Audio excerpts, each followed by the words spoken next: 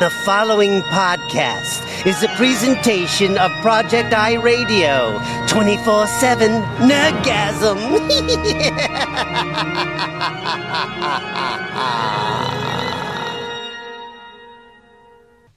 No comment! Sir, what about the ending to The Rising? Motherfucker! What part of no comment don't you understand? Do you understand this? This interview is over. No comment! The Brian Keene was also unavailable for comment.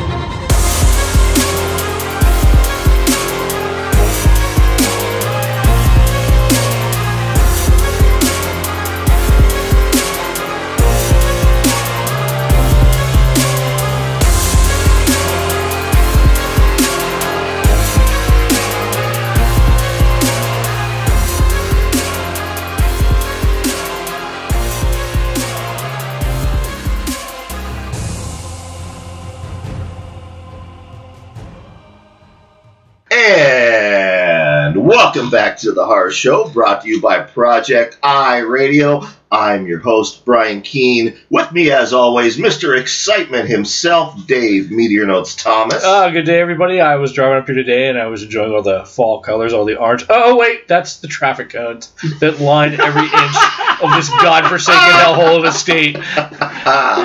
And with us, also in the studio today, our returning occasional co-host, Geoff Cooper. Well, thank you very much. I'm here yet again. And I just had to wait in traffic. I got waylaid by an errant tractor. At least it wasn't a horse and buggy. It was not a horse and buggy. No, those are on the other side of the river.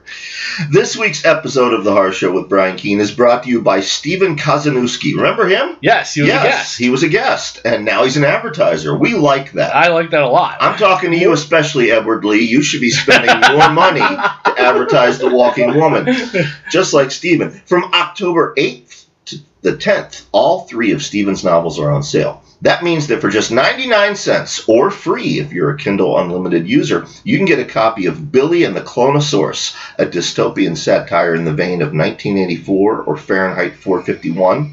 Billy and the Clonosaurus is about a future Earth populated entirely, excuse me, I had to burp there, by identical clones. When one clone misses his mandatory execution after a single year of life, he sets off on a journey to uncover his world's dreadful secrets, accompanied by a dinosaur-like monstrosity cloned from a roast beef sandwich. According to David Sharp of the Horror Underground, Billy and the Clonosaurus is a complex, thought-provoking story that is oddly inspiring. Kazanowski is a rich voice that booms over his peers. I am coming to think of him as the closest thing to the reincarnation or spiritual successor of Ray Bradbury. Get your copy on Amazon.com today. And I should mention, Kazanowski is spelled Kozenniewski. Because apparently they were giving out a lot of vowels that day. Apparently so, yes. So thanks to him for that. Later in the show, gentlemen, we have an exclusive 2-on-2 interview with the legendary F. Paul Wilson and Thomas Monteleone. One of the best interviews we've ever done. I think it's going to be awesome. I think it's the best interview. To me, it's tied with the Ed Lee one. I can't decide which one I like better. I think, we're almost 40 episodes into this show, and I think this interview absolutely captures everything we ever wanted to do with this podcast. Oh, no, it's amazing. Yeah. Also, after that interview is over, by popular demand, we will have a spoiler-filled discussion about Paul Tremblay's A Head Full of Ghosts, which is, of course, the horror novel that everybody's raving about this year. If you have not read it, don't worry, you're safe. We'll tell you when we start that spoiler discussion. It'll be the last thing on the show. Yeah. So, Dave, I'm going to get Coop some coffee. Okay. I should mention that Coop's coffee, once again this week, is brought to you by White Castle. If you're in a state where they have a White Castle, then you should eat there. That's really the limit of the ad copy I have for them, because as we've said before, while White Castle was very happy to provide the show with ceramic coffee mugs and T-shirts and other swag. They will not spend money. So, Dave, how was your weekend? I had several things going on. First of all, you guys have heard me talk about Prog Power USA last couple weeks about tickets went on sale. Well, tickets went on sale on Saturday. 9 hours later, it was sold out. Fastest, I saw that. It was like fastest sellout in history by far. I think you predicted that on the show. I did predict that on the show. And one really cool thing is I get a message from somebody, and I'm not going to say his name because I don't know if he wants me to say his name on the air or not, but someone who listens to the podcast. Yeah. And he sent me a Facebook message and said, hey, man, I just want to let you know that I listen to the show every week, and I heard you talking about Prog Power, and I never heard of it before, so I went and checked it out, and it sounded really cool, so I bought a ticket. So I'm going to be going. Nice. Which I thought was awesome. Yeah, no, I thought that was really cool. I'm sure there's some other people out there that listen to the show that probably did that. So yeah, it's sold out. So now there's always a secondary market for tickets, especially like next summer when it gets closer to the show. I have to buy one for Phoebe, so I'll be watching that because she is going this year. And so you bought me a ticket, but you didn't get Phoebe a ticket? I did not buy you a ticket. Where exactly am I supposed to get the money from? My hidden gold mine in the backyard of my house? Well, Stephen Kozanowski bought an ad this week. Okay. Yeah. Well, I had to buy a phone, which is the first time in 4 years. Like I bought a phone, but yeah. Well, I couldn't get a ticket because you got a new phone. It's on the way. I got the new iPhone because I have a 4S. No, I know. I remember when you got it. Yeah, 4 years ago. That's like you buying a new phone is like Clive Barker coming out with another short story collection. It's like 25 years in both cases. For me, paying actual money for a car. Yeah. Well, you need a phone, but my thing is I want to get as much use out as possible because they're not cheap. So I keep it till basically it's on death's door, and so I ordered a new one. So yeah, anyway, Prog Power is sold out, and also last week, by the time you hear this, the replay will have happened too because the replay is today. Me and Phoebe go to that Riff Tracks live every year. For those who don't know what Riff Tracks is, it's some of the guys from Mystery Science Theater, and they do live broadcasts at theaters and movies. Last week's movie was Miami Connection, which the best way to describe it is if you've ever wanted to see a movie about a rock band that knows Taekwondo and fights drug dealers and ninjas, this is the movie for you. Well, everyone wants to see that. It's the whole movie's on YouTube if you want to watch it. It's hilarious. It's an 80s movie, obviously, with that plot line, so no spoilers. But the funniest line of the night was not delivered amazingly enough by the Riff Tracks guys. It was by Phoebe. Really? Yes. Who, during the presentation of the movie, about a third of the way in, she just blurts out on, that guy looks like young Brian Keene. And one of the many drug dealers / thugs in the movie looks like Brian, that picture of you by your van with your mullet and everything. Oh, with my mullet? Yeah. No shirt on. Yeah. Looked exactly like you. That was it. We laughed for at least 5 minutes after this guy was on the screen. Did the actor have the porno mustache too? Yes. It was absolutely amazing. So I highly recommend everybody watch that movie. I also recommend everybody check out Riff Tracks if you've never seen it, especially like Mystery Science Theater. So there's that. And another quick bit of information. I'll just do this really fast. I had my year checkup on my heart. Yes. And I had my scans and all my stuff done. I don't have to go back to the cardiologist for a year. Everything's good. Woo! Yay, red love double thing in your chest. Everything else is failing, but okay. The heart is fine. So I thought it was kind of odd that they did it because technically the surgery was in November, so that's technically a year. But I guess it's close enough. I don't know. Yeah. I don't know how doctors work, but the good thing is at least one doctor I don't have to see for a year. So that's good news. Excellent. Other than that, we did nothing. We made this awesome roast beef in the crock pot. Did you clone it? No, I did not. I didn't think of that. I wish I would have because I finished it yesterday. I'm like, damn, I wish we would have made 2 of these. It was really good.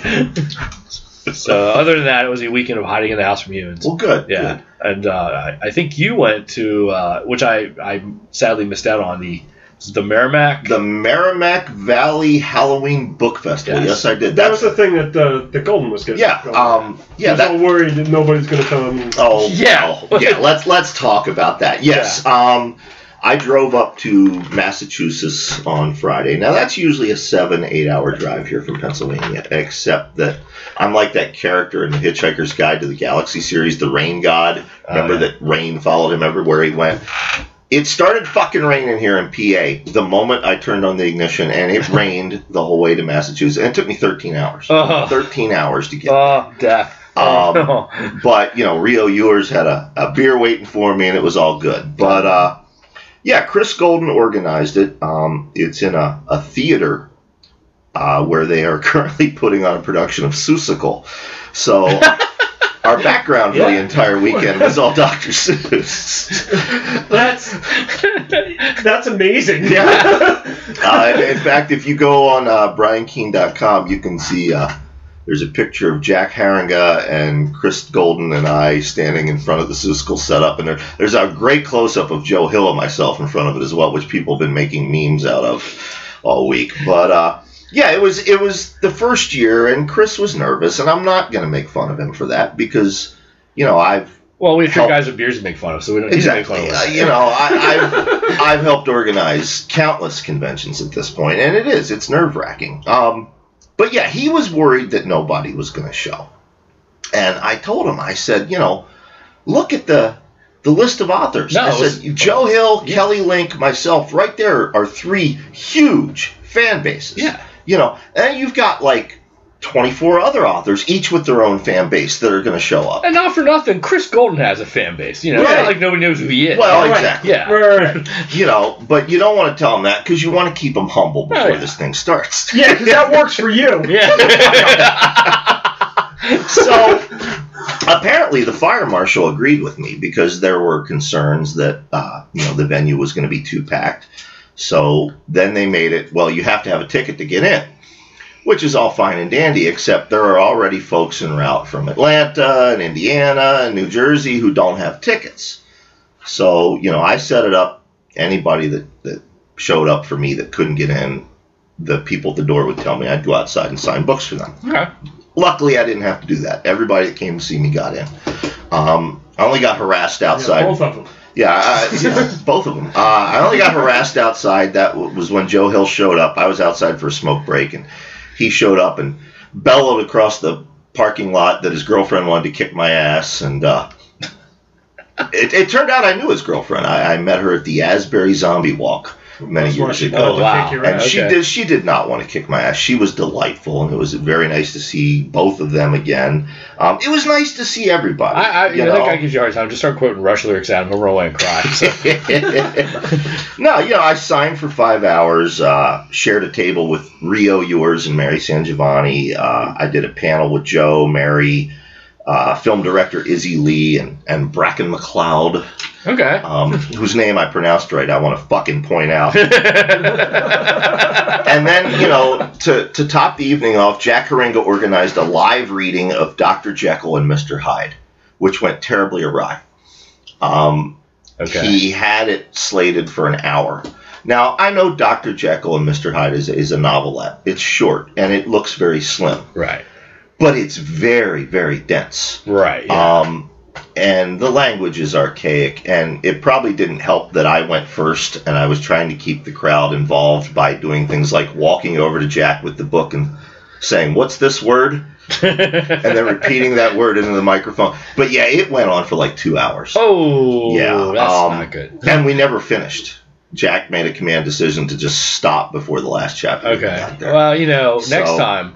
Now we know. House of Spiders 3. House of Spiders 3 by Nicholas Pichon. That went over much better in World War. Yeah. Yeah. Then after we've broken code. For fuck's sake. Well, then after that, we all went out to dinner. You know, it was about 30 authors. We all went out to dinner. Wait. You all went out to dinner? Yes. Now, Dave. Yeah. Coop. What? Anytime I go out to dinner with a group of authors, what happens invariably? Well, I'm going to put a preface in it. Go out with a group that does not include me, because I don't do this. No, because I don't do this to him. But I'll tell you what happens. Everybody sticks Brian with the bill. That's what happens. That's what happens. The guy whose math skills, Nicholas Pichon, could add, subtract, and multiply circles around me. That's how bad my math skills are. Invariably, I'm the one that gets stuck figuring out the fucking bill. Right. Well, what do you think happened? You end up paying. Yeah, I mean... Yeah, you get stuck with the bill. No, I didn't end up paying. Oh, but, okay, you got this large table. There's like 30 authors. There's Sarah Langan and Paul Tremblay and Chris and Jack and just everybody. John Langan. So it's Paul Tremblay is to my left. Mary San Giovanni's to my right. Directly across from me are Joe Hill, his girlfriend, and Mike Cole. who I met for the first time this weekend. Great guy. We're in the center, okay? When the waitress brings the bill, she drops it right down the table between me and Joe. And I'm thinking, well, fuck, of course she did, right? Yeah. So, Joe pulls out his credit card to pay for him and his girlfriend, and Mallory O'Mara, who I guess she's Mike's partner, I'm not sure, I'm sorry if I get it wrong, she pulls out her card to pay for theirs. Tremblay pulls out cash to pay for him and Sarah Langan and Sarah's family. I pull out cash to pay for me and Mary. And then I get up and I fucking walk. I go to the bathroom. I go outside and have some nicotine. I come back in and I talk to the wait staff.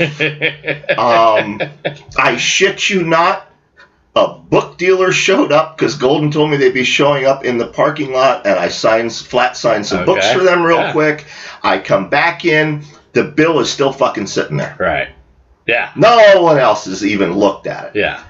So now Chris is con tired. He's been organizing all day. He's brain dead. Chris is good people. Normally he would have stepped up, right. But it's still fucking sitting there. I'm like, God damn it! I have to do math. So I take Joe's credit card and I take Mallory's credit card and I sit them by me because I don't want to start passing this thing around with their credit cards in there. And Joe panics. He's like, hey, what are you doing, Keene? I'm like, well, if you want, I'll give everybody a credit card. No, okay, good thinking. So, I start passing it around. And, everybody can't believe they put it all on one bill. And then it turns out, oh, well, maybe they didn't put it on one bill because there's a second bill floating around. It took an hour to get all this straightened out. I have a migraine now. But I'm happy to say I was with professionals, and unlike previous outings, Dave, I did not have to end up throwing in extra cash to make up for everything. Thank God for that, because I'm not going to name names, although I should, but I won't. Well, fuck it, you can name names. No. There was a time that we went out to eat, and in Baltimore. Yes. Mm-hmm. Yes. Mary San Giovanni's birthday. Yes. Yes. I remember that. Yes. And some people there felt that, we're just going to make Brian pay for it. Yeah, Brian's a best-selling writer. He can afford it. He can afford it. Yeah. Coop, more coffee? No, I'm good. I'm good for right now. So no, that did not happen this time. In this official. Because I don't know if you remember, White Castle we went into that restaurant, and there was 30 people. Yeah. And there was that big, long table. And right away, me and Phoebe went over and sat at another table because I said, I'm not getting stuck in this drama. Right. And I did. Right, I remember that. It was me and Phoebe, and then Bob and Kelly sat with us, and because I said, that's going to be a disaster. That particular outing, I paid for my oldest son, David. Right. Mary's son, Mary, and myself. Right. Our bill was around $70. Yeah. I ended up spending about $400 in cash for that meal. Because everybody else is like, fuck this shit. Yeah. Which to we'll this let Brian day, pay for it. Yeah, my head still explodes at this bullshit. And I want to stress, our friends did not do that to me Saturday night. Right. However, they did make me do math. Yes. And as Coop can attest, my skills... He knows more about engineering. Yeah. Yeah. So,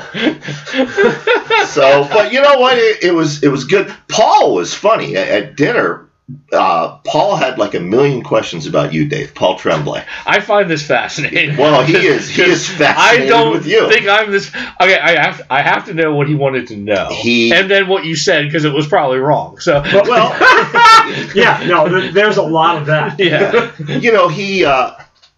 He said that he likes you because Coop's looking at engineering equipment on the table. Those are for my Fitbit. You plug those into the computer, and then I plug my Fitbit into it, and it tells how many steps I've taken today versus how many steps Valerie Botchlet and my ex-wife and everybody else, Scott Edelman, have taken. Now, you can make fun of me, but you cannot make fun of Scott Edelman. No, I will make fun of you. Go ahead. Nothing. I'm just okay. You go do your your thing. No, Paul, he mentioned that he really likes you, which I always enjoy hearing because you're convinced that no one likes you. And when they always tell me they like you, you're never around. That's kind of Dave's brand name. It is.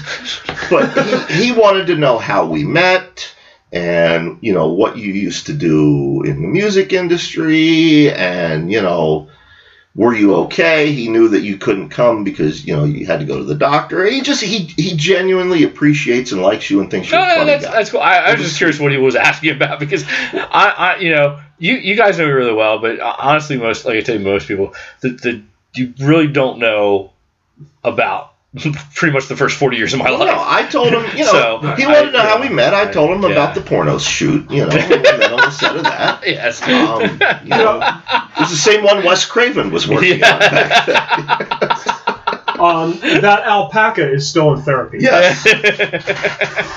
So no, he did tell me right now he's doing the final edits on another horror novel. Oh, cool. A follow-up to Head Full of Ghosts. That's awesome. Not a sequel. I don't right, think no, a sequel, but it's his next book. But it's same vein. Yeah. I got all kinds of gossip. Well, let's hear it. Joe Hill was telling me about his next novel, The Fireman. Apparently, it is a motherfucking doorstop of a novel. Really?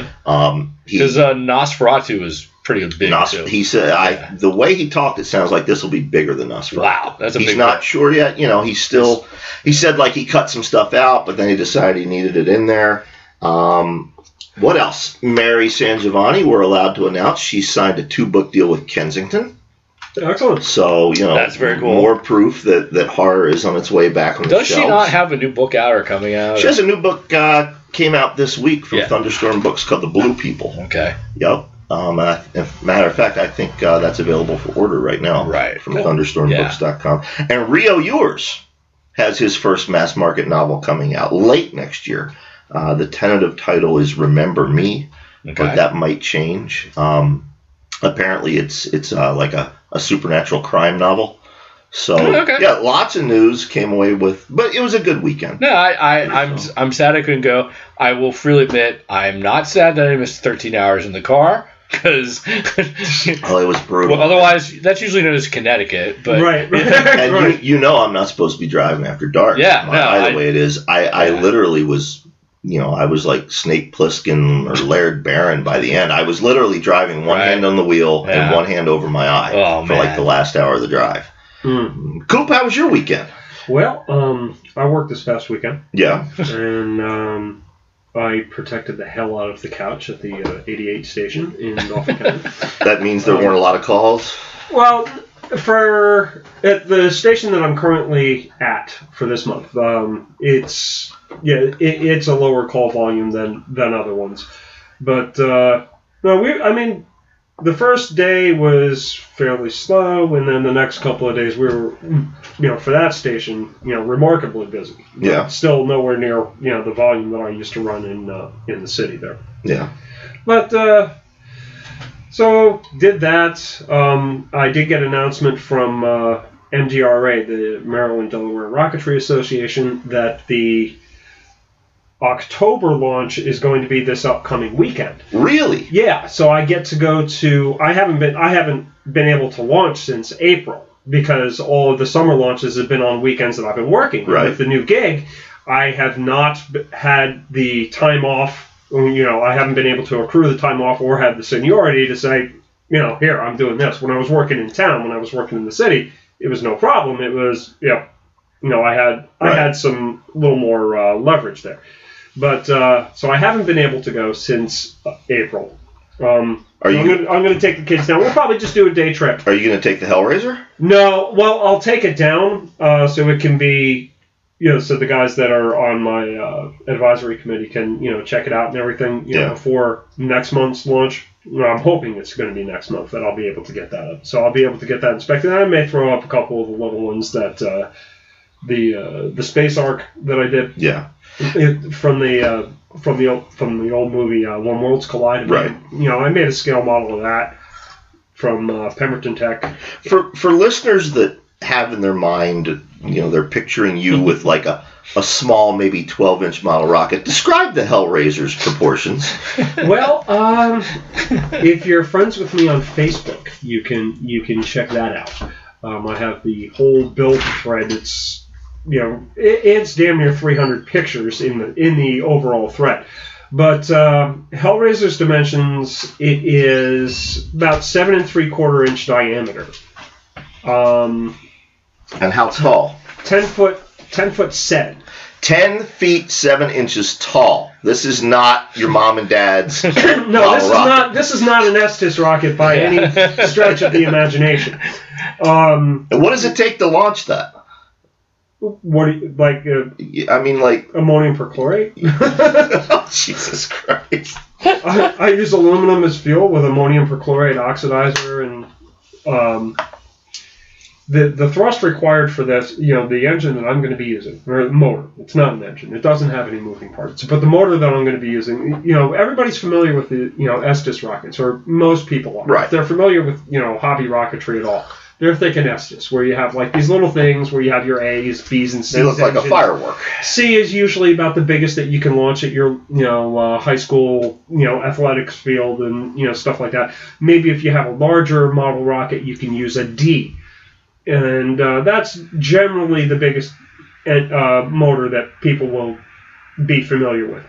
Hellraiser, when that thing launches, the motor that I'll be using in it is 352.7 of the Estes D12s. Holy shit!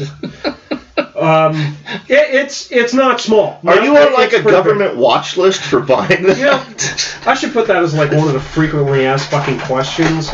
No, I'm not on the government watch list for this. I may be on for this. I may be on a government watch list for working for Jihad Publications. Oh, back in the day, yeah.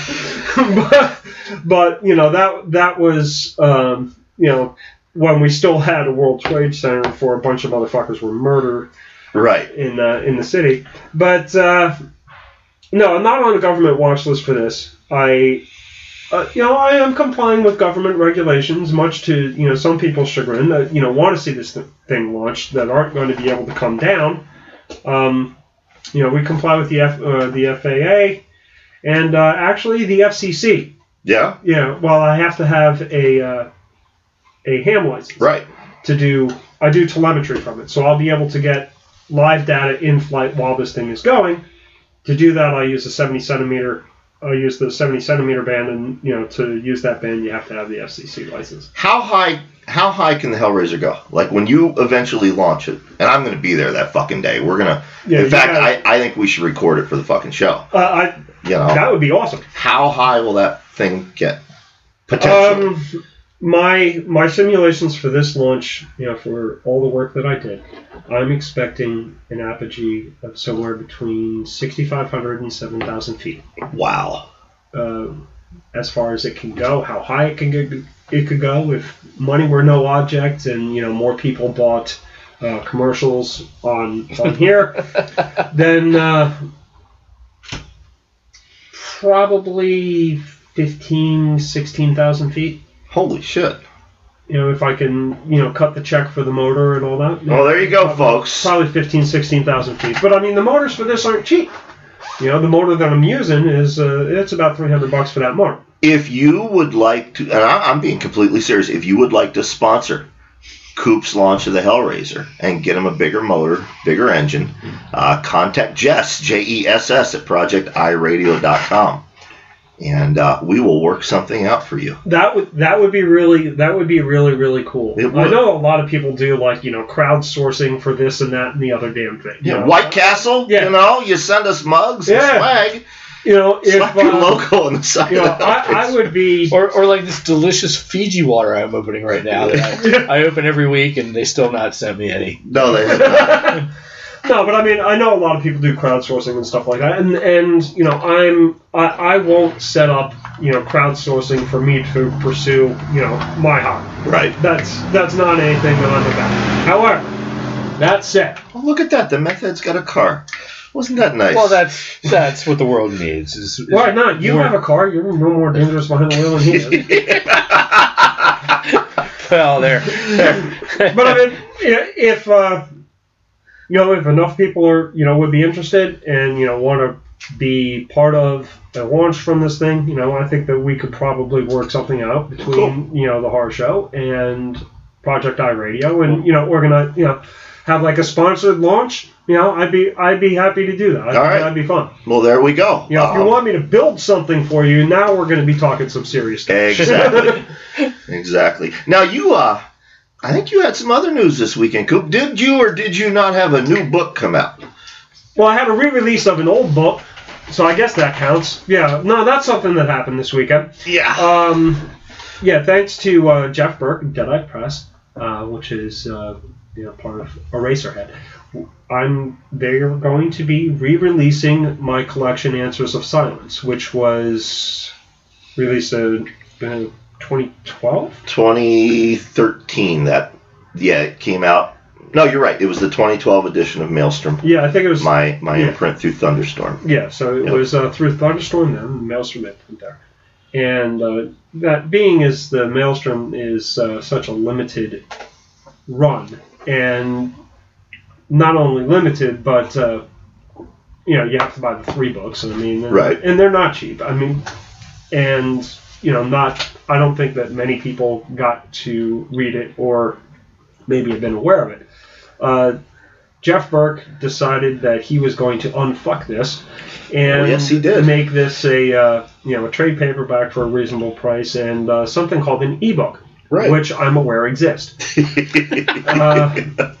was kind enough during the editorial process to send me copies of the ebook files, right, and I goofily tried to click on them to open it to see what they were.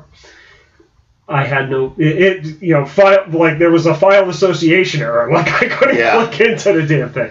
But I was informed that the one file extension was for a Nook and the other file extension was for a Kindle. Yep. Apparently they use different file sources or whatever to generate the ebook on their respective readers. Right. What's it like for you? I mean, I know you don't.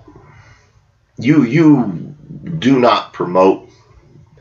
I know writing perhaps more accurately, publishing has never been an easy process for you. Is it nerve-wracking for a release like this to come out and suddenly everybody's looking at you and they want to talk about Answers of Silence and what are you working on next? And I mean, in many ways, yes. In many ways, it is sort of nerve-wracking. In many ways, it's like coming home, which is nerve-wracking. Yeah. I think to really go into that in any detail, we still have Paul and Tom to listen to today. And look, I could spend hours just on that subject. Yeah, for the record, I'm not putting you on the spot. No. And if I thought you were, I would have told you to fuck off by now. Well, this is true. Publishing, I'm glad the book is out there, and and I hope people read it, and I hope people like it, and there is always that, and that to me is not really nerve-wracking. No, because it's there, like it or not, whether I'm happy with it or not, whether I am enamored with the idea or not, it's there, and it's out. It's currently out now. So if you have one of those, ebook things and would like to get it for, I think, $4.95 for the ebook, and I think it's $4.95. Yeah, for 12, almost $13 for the paperback, 13 and 6. We'll just go with those numbers. If you've got, that floating around and want to buy it, great. Right. I am all for that. I'm all for that. If you choose to spend, your money on me, that is awesome, and I appreciate it. I really, truly do. Well, I don't want people to think that that I'm not appreciative of the fans and the people that read it, because that's the whole point. Writing for me is like I don't want to do it. Well, I don't want to do it. I know. And for me to get into that, we're going to need a lot more time than we're allotted. All right. Well, we'll do that another time. I think it's great that both you and Belle Wilson both have new books out this year. That's the other thing that I learned this weekend, that Belle's got a new book coming out. Yeah. That is fucking awesome. Yeah. And if it comes a choice between spending $13 on me or $13 on Belle, give it to Belle. Give it to Belle. That's fucking movie. You're not going to be disappointed there. Well, I think Dangerous Red and your last book, Retribution Inc., I think they came out the same year, did they not? Yeah. So it's been a while for you both. There's weird. That is kind of weird, but yeah, I think you're right. They did come out about the same time. Well, I will say, first of all, I agree with Coop. If you have not yet read Belle Wilson, and we've talked about her in many past episodes, but yeah, definitely you need to check her out. And as far as Coop's book, Answers of Silence, look, Coop's one of my best friends. Coop could shoot up a school bus and he'd still be one of my best friends. I would hate his guts for doing that, but I'd still care about the motherfucker.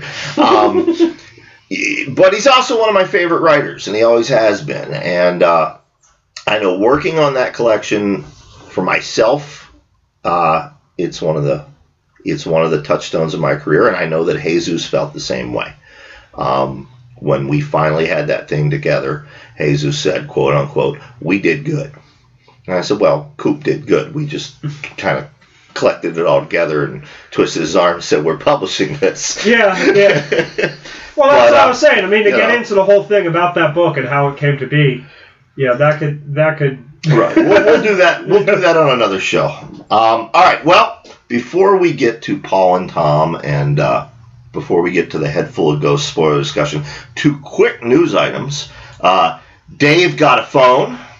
Well, hopefully. and we mentioned that, that's about as likely as Clive Barker releasing a new short story collection. Well, guess what, guys? Clive Barker's releasing a new short story collection. Okay. It's been a while. It's been 25 years since Books of Blood. Mm-hmm. The new one is called Tonight Again.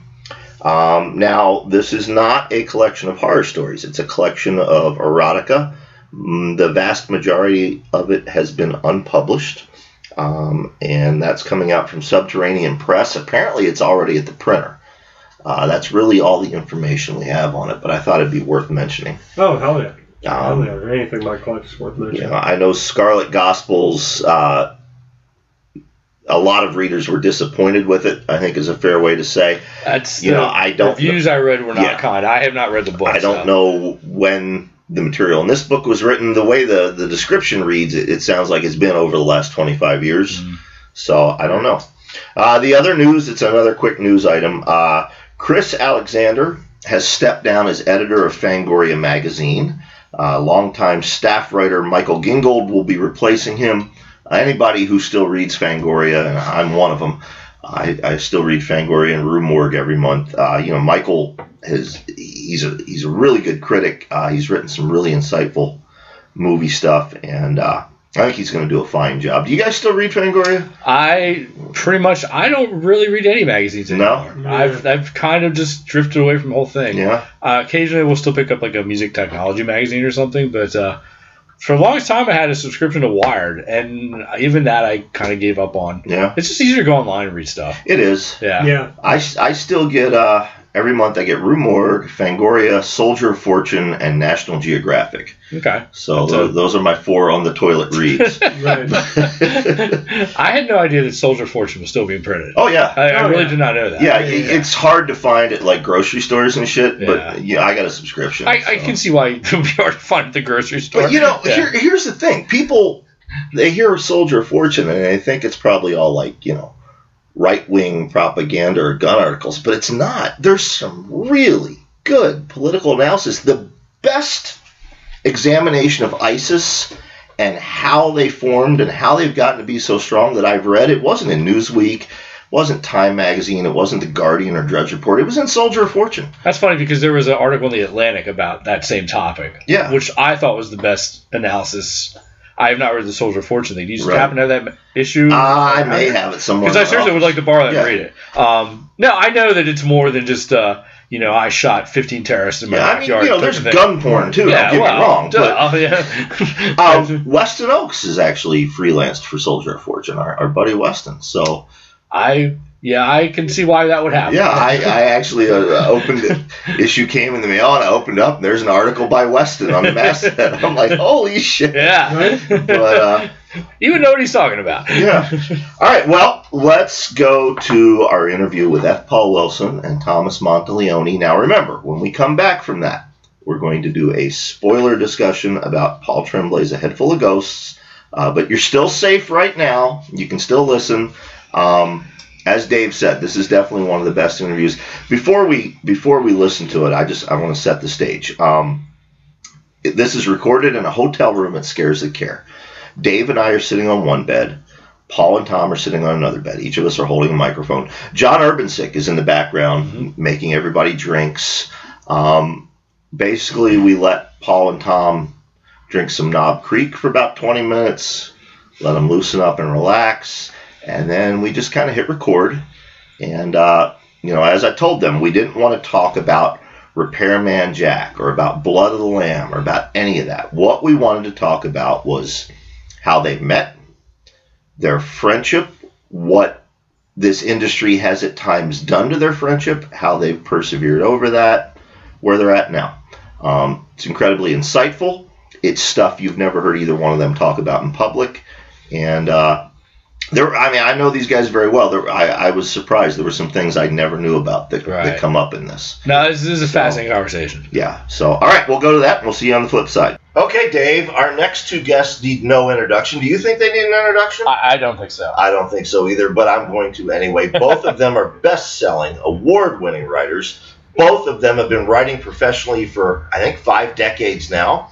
Both of them have written countless novels and short stories, as well as nonfiction, comic books, screenplays, and more. If you haven't guessed who yet, let me give you another hint. One of them created the hugely popular Repairman Jack. Another may have been ripped off by the Da Vinci Code. To several generations of writers. They are veterans, legends, mentors, and friends. They are also, in my personal opinion, the most exciting anticipated guests we've had on the show yet. And I don't mean to put this out, but this is a true thing. The first time we've had someone on the show older than me. Well, you guys really know how to make a show. we are going there already. Thank you so much. Folks, we are, of course, talking about F. Paul Wilson and Thomas Monteleone. Yay! So we know where this interview is. We know where this interview is going. Have you listened to the show? Now, a precursor to this interview, I want the listening audience to understand something going in. There are thousands of interviews with Paul and Tom. If you want to read those interviews, there's this fucking thing called Google. Yeah. You can use it. When we set this up, I told them I didn't want to ask Paul for the 500th time when the Repairman Jack movie's coming out, or ask Tom for the 500th time about the horrors of writing for television. Instead, I wanted to focus on something else. I first had this idea about 2 years ago. J.F. Gonzalez, Mary San Giovanni, and I were at a used bookstore, and we came across an old issue of Mystery Scene magazine from, I guess it was like the early 80s. And inside was a picture of Tom and another picture, of Paul. And both of them were wearing suits that looked like something Herb Tarlick on WKRP would wear. And, the three of us just talked about how cool it would have been to be a fly on the wall back then when these guys were coming up. And, how fucking awesome that would have been. So, what we want to talk about, instead of the questions you guys usually get, is your friendship. And what that's been like over the years, how you met, how you've supported each other, were there times it got tough? Because we, all of us in this room know what this business can do to friendships, as well as any other relationship. But it has also the ability to forge friendships that could never be any better. I agree, absolutely. Because of what we understand about what we do. Yep. How's Tom's levels there? Just talk a little bit louder. A little bit louder. Yeah. Okay. I can definitely. That's never a problem for Tom. That's what I figured. I like how you take direction. Yeah. All right. So you guys both started writing professionally in the early 70s. Tom, your first novel, Seeds of Change, came out in 75. And Paul, your first novel, Healer, came out a year later in 76. Before that, you both had short fiction appearing in sci-fi mags. When did you first become aware of each other? Was it... I think it was the SFWA used to run these editor-author receptions in New York City every fall, the Monday after PhilCon, because PhilCon would bring a lot of writers into the East Coast, the Northeast, and then they would, Monday night, I was in charge of it for years as Eastern Regional Director of SFWA, and we would run into each other, and we would have a nodding acquaintance and, hi, how you doing, and stuff like that. I don't think it was until Nikon that we actually became. It's very tight. We started. But see, you don't remember that I met you at Disclave. Oh yeah, that's when we really school. met. That was the first meeting. Yeah, tell them about that. Yes. We both had these name tags on. It was a meet the author party. It was all sci-fi people. Right. And I think neither one of us had sold anything. A couple short stories, right? No, that was. Well, your book was coming out. That was the introduction of the paperback of Healer. That's right. But you had already had Seeds of Change. I had Seeds of Change out, and they gave everybody a little straw hat or something to wear. Remember, or a badge, and so they could tell if you were a writer or not. Right. And it was a meet the writers thing. And I'm walking around. Nobody knew who I was. I was like Rick Hardle's turd in a punch bowl. Nobody's looking at you. Nobody's talking to you. You're standing there, right? So I walked up to him. He was standing there with Steve Sproul. I think you were with Steve. Mm-hmm. And I walked up to him and I said, "What's the F stand for?" On his badge. Right. And he goes, "Francis." I didn't want to admit it because Francis was a talking mule. Right. Yeah. So he says, "What about yours?" And I said, "Francis." And we got a big kick out of it. That was it. Yeah, and I'm thinking, wow, our parents both effed us, right? But that's how we met. That's how we met. And then we would see each other at the ships in the night, but it was Nikon where we got together. And I remember you coming up to me at a Nikon and just saying how much you like Black Wind. Mm. So it would have to be like 88. God, how long ago was that now? 88. It was 1988 long ago, Tom. And we started talking, and then we started traveling to Nikon together. Doug Winter, Lynn Winter. I don't know if you had Elizabeth yet. Elizabeth was like 91 or 92. Okay, so Elizabeth wasn't yet. But like the four of us would drive to Nikon to get together. They would stay over my house on Thursday night. We'd drive up on Friday, and I would cook out and stuff like that. But then we really started bonding.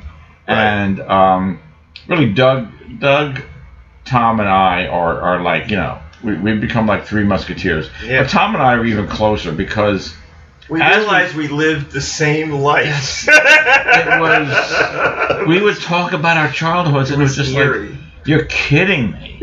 Yeah. I said, "Did you ever have a chemistry set?" "I had a Gilbert." And he said, "Oh, I had a Gilbert too." So I find an old picture of me with my Gilbert chemistry. He has one exactly like it. I said, "Did you ever almost burn down your house?" "Yes, I almost burned down your house."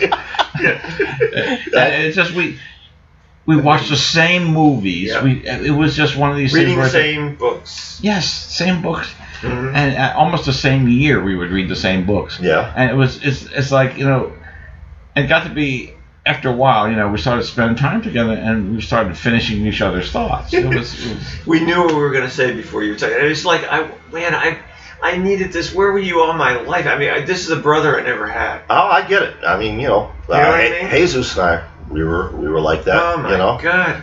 I get it. We just had, and some of the stuff that we would remember, and he would say, "Oh yeah, that was the time that John Agar said." And, it's like, who else would know that? Right? Well, you guys mentioned Nikon and going up to Nikon together. I had noted here, writers have always formed literary circles or tribes. There's the Lovecraft circle of the Weird Tales era. There's the California Sorcerers, the Splatter Punks. John Urbancik is lurking in the background getting our drinks. You of course know we had our own little circle.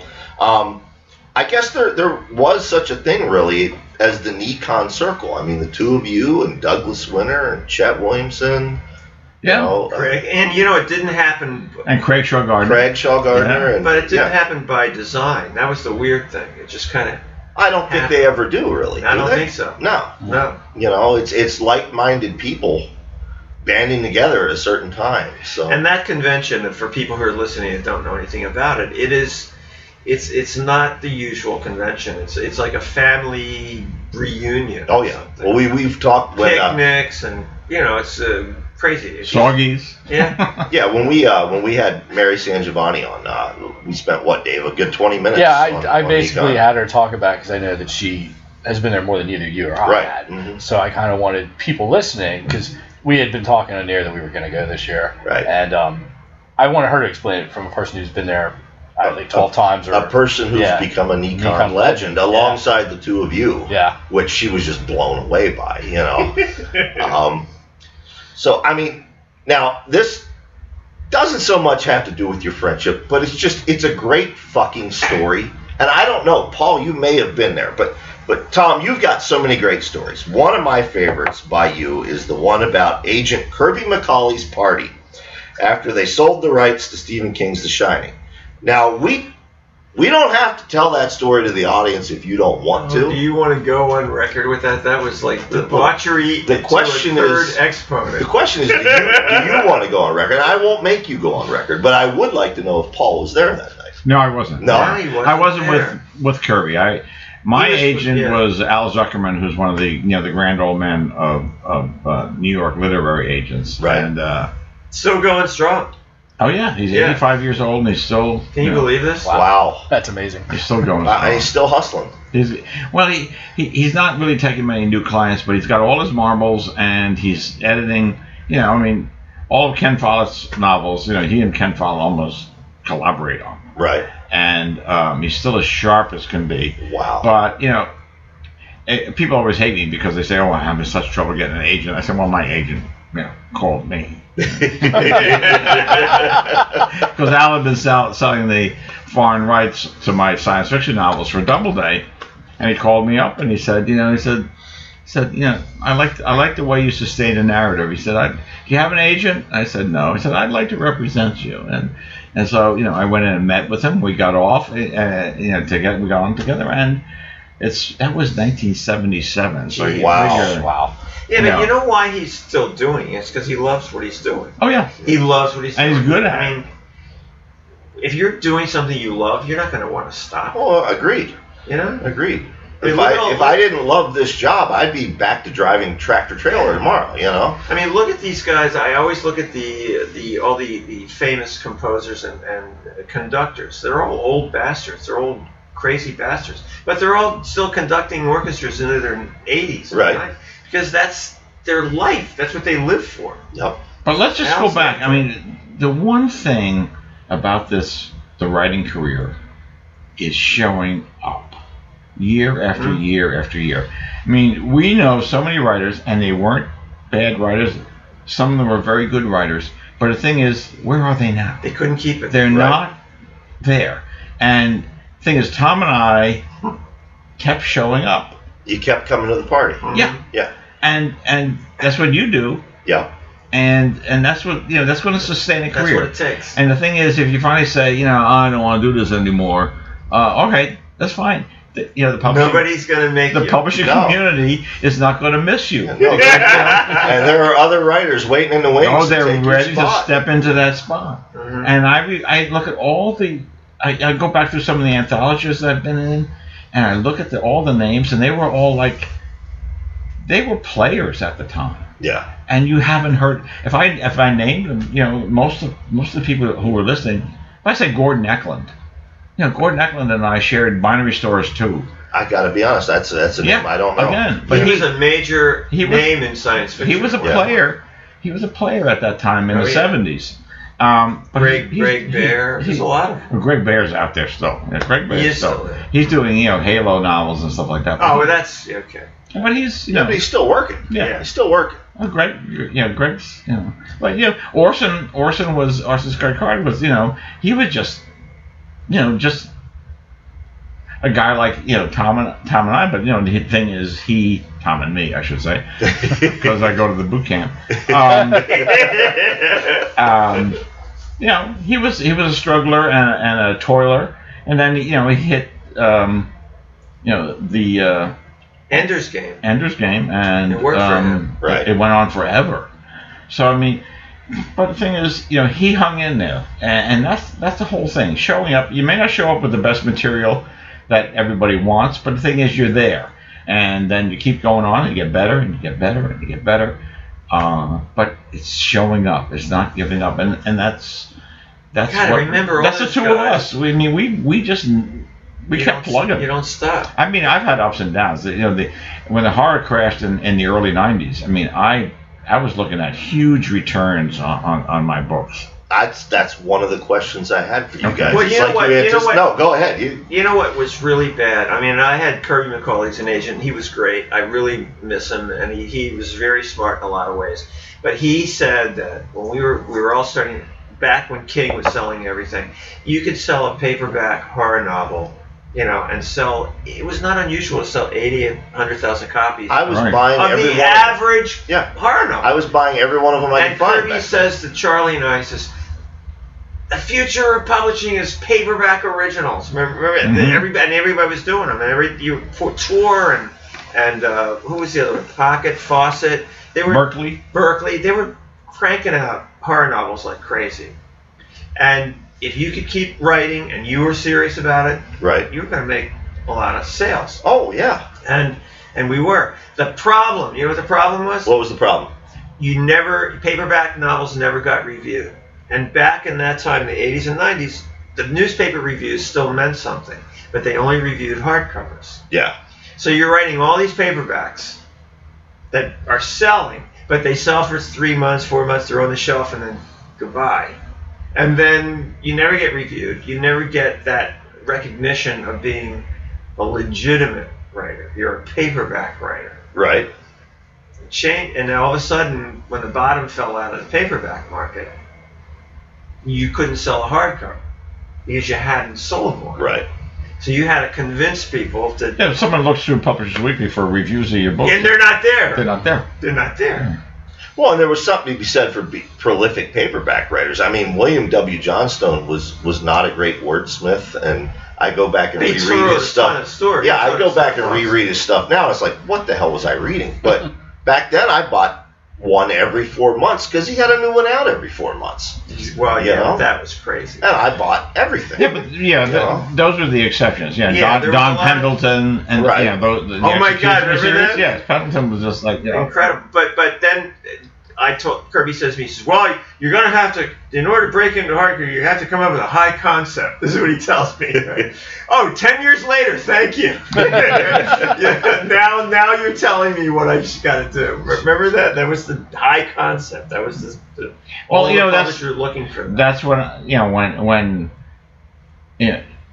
Reborn and Reprisal and Night World, Reborn and Reprisal, they shipped huge numbers. Right. And they had huge returns. Right. In paperback. Yeah. Yeah. They were paperback originals. What did that do to your career? That number of returns? I remember walking along the boardwalk with my wife, in like 92, 91, and I'm saying, I think I got to do something different. I think this is over. Wow. Were you thinking of leaving writing or just switching? No, not leaving writing, but I'm saying I gotta write something different because this horror, I think I wrote some really good stuff. Right. And it's not selling. And that was the next year. Was it Megan who was going to Loyola College, and you came down to see her, and we went out. You told me that whole story. Yeah.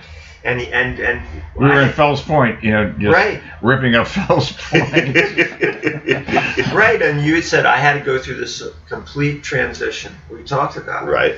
And I said I'm going to write a medical thriller. Right. That's where that came from. Yeah. Yeah. And so it was called The Ingram, and I wrote it under the name Colin Andrews because I didn't want it going out and people saying, oh, it's another Paul Wilson horror novel. So I wrote it under the name Colin Andrews, also because they wanted to be on the top shelf instead of the bottom shelf, because people with bad backs never saw my titles. And I got the biggest advance of my career. Yeah. Yeah. I went into the 7-figure club. Wow. And it sold. And my agent, I got to hand it to him. He sold it to Italy first. Yeah. Just before the Frankfurt Book Fair, and they paid. He said we just sold it to Italy for 40 million lira. I said I'm rich. He said no, you're not.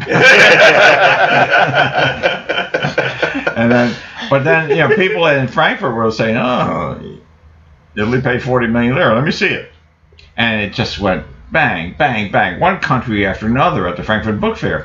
And by the time the book fair was over, everybody in America, all the publishers in America wanted to see it. Right. And so It was Berkeley and Putnam, and it was William Morrow. They were bidding it up all into the stratosphere, and they changed the name of it, right? And they changed the name, Yeah. and they also changed the author's name. They said, we want to send you out. I mean, I don't want to go into the whole story of how William Morrow fell apart, Right. as the book was coming out. But the thing was, I had to reinvent myself, and that's something you have to be ready to do. Absolutely. As a career. And I really love, and the Select, I just did an online sale on it, and we just sold 3,500 copies in a day. And so it's still selling, it's still relevant. But the thing is, you got to be willing to adapt. Right. You have to say, okay, I love horror, so I'm going to write a medical school horror story, but it's going to be called a medical thriller. It's all marketing. Right. And that's what a lot of people don't see, is that I'm always in the horror shelf, but I don't, because of The Keep. Right. The Keep is like, horror. And so he wrote The Keep, he's horror. I just wrote a book that's nothing horror in it, he's going to be horror. So I mean, it's what you have to deal with. But, I can go on and on about, self-publishing and all that kind of stuff. But the publishers portray themselves as the arbiters. They're the gatekeepers of quality in literature. But that's total bullshit. Yeah, not anymore. I mean, but you got 5 novels in front of you. They're all of equal quality. Which one are they going to pick? Right. The one they can market the best. That's what. And you can have a better novel than that one, but that one's more marketable. So guess what? You get rejected. Yep. And there's a very small selection of judges now. There's 5 major publishers. Right. When we broke in, There were 20. You could, and the other thing that was weird is you could go up to New York and you could walk the streets. You could walk into the publishers' offices and say, "Hi, I'm Tom. I'm Paul. How you doing?" And say, "Can I talk to your science fiction editor?" And the receptionist would say, "Oh yeah, that's Adele Leone. Hold on, I'll give her a call." And she'd come out and talk to you, right? I mean, this is not. Well, I never did that. You did that. I used to do it a lot. Yeah. Yeah. Well, now let me ask you guys this. It's a question for each of you. I want to start with Paul. And if I step on toes, I apologize in advance. But it dovetails into what you're saying. You've both seen all the triumphs and pitfalls that this industry offers. We've talked about it here. You both enjoyed numerous successes and bestsellers and critical acclaim. But I think it's fair to say the Repairman Jack series took Paul to another plateau of popularity eventually. What I'm curious about, Paul, has that been hard at times? And why I ask, there have been times where I've looked at the success of something like The Rising, and then I look at my friends like John sitting over there in the corner. And John, you and I have talked about this. There are times where I feel guilty that I'm doing something they're not. Do you ever do that? Do you ever have those moments where you think, why me? Why not Tom? Or no. I look at it as there's a certain amount of. I think I have a certain amount of market savvy. Okay. I also think I've had a certain amount of luck, and luck is really underrated in the writing career. Right. I mean, The Keep made my career. It put me on another level of sales. Right. I mean, we went over 7 figures in sales, but the thing was, I was at the right place at the right time. If I wrote The Keep today, Right. But the thing was, everyone was doing small town horror, and I decided I'm going to do widescreen horror, right. And I'm gonna just up the ante, and it's not going to be, I'm going to make it historical. There's going to be a context and something, you can identify. I mean, I was also a Robert Ludlum fan. Yeah. So, I was into the whole conspiracy thing and don't trust anybody, and what anybody's saying, don't trust it. So I put that whole type of thing in with the horror novel. And it's really a very gothic book. Right. It's about a haunted castle, really. Right. But I put all the other socio-political elements into it, and that broadened it, and all of a sudden, the movie people, reduced it to Nazis and vampires. But the thing is, that's not what it is. Right. But no one had seen anything like that. But see, the problem was they didn't understand when you took that to the whole Glaken thing at the end. You took it out of the familiar genres, and they didn't get it. Hollywood didn't get it. Well, I didn't care about Hollywood, but the thing was, Hollywood, I did care about it later when they No, but I screwed up think the your movie. readers were fine with it. Yeah, the readers were fine with it, but they hadn't seen that. They were just, they were seeing all the small town horrors, with somebody's moving into a haunted house in a remote village or something like that, and everybody was doing it over and over and over again. So it's kind of like Tom wasn't doing it, yeah. But it was, and it was something. It was something refreshing. It was kind of like writing a zombie novel when everyone else was doing serial killers. Right. Okay. Exactly. All right. Exactly. So then, how about you, Tom? I mean, was there overall? You guys have been friends 30 years. Was there ever a moment of resentment, or was it always good for Paul? Oh, Christ, no. Yeah. I still read everything he writes. It's like I don't need to, but like I love what he does, so I read it. These are the answers I suspected, but No, I'll tell you the weirdest part of it. Since we started collaborating on this YA, and this is the weird part, because people had told us over the years, they said, "Yeah, you guys really have a very similar style." I really didn't pay much attention to it until we started collaborating. Yeah. And I'll read the stuff that we shift back and forth. Right. When we're shifting the chapters, we trade chapters that we're writing. I don't know who wrote what after a while. Do you? Well, that was our agreement. No ego. Right. I'm going to rewrite you. You're going to rewrite me. Yeah. And whatever works best. Yeah. That's that's the way Jesus and I always did it. But our styles This is not my little darling. This is something that we want to get out there and make it look good and read. And I noticed as time went by that our styles really meshed. We both write the plain narrative style. We're not stylists. The transparent style. Yeah. Yeah. Yeah. We're not trying to do some literary flower show. Right. I mean, within a few weeks of trading something, I can tell what I wrote and what you wrote. But then later on, that's what I mean. When I go back to it, I said, Who did this? Yeah, right? that's pretty good. Did I write that? I'm sure I wrote that. That's good. Well, now we're talking about the Nocturnia series. That's YA trilogy. Are you guys working on the third book? The third book is about half done. Half done? Yeah. All right. Yeah, we're surprising ourselves with the third book. We bit off a lot more than we thought. But the thing is, we had all these, bullet points of, where it's going to go, and all of a sudden you say, well, let's not talk about that. Let's show it. Right. And all of a sudden we go into, we go into another dimension, and it's just come back. It's fun. Writing YA has been an experience. Yeah? Yeah. Well, now, in that same vein, I mean, you guys were friends for 30 years. Tom, of course, you're also part of Borderlands Press, you and your wife, Elizabeth. Yeah. Eventually you ended up publishing Paul. Now, was there trepidation between either one of you? I mean, friends are friends, business is business, and in this business, we know what can happen. Well, I learned that lesson with a guy named Harlan Ellis. Harlan Ellison. We've been wanting him to mouth off about us, Dave. It would be good for ratings. Please, tell us, Tom.